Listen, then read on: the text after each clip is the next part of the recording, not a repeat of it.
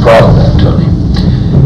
If you get into heat with politicians, there's no amount of money that can help. And this is, and I'm going to tell you very frankly, I'm on the ethics committee, and I see it.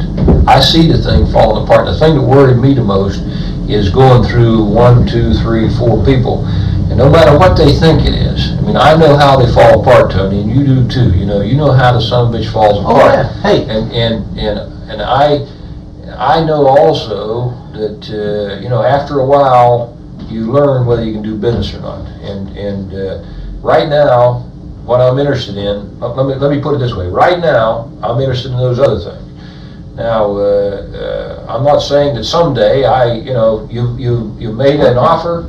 It may be that I would change my mind someday. At this point, that's all I'm interested in. Hey.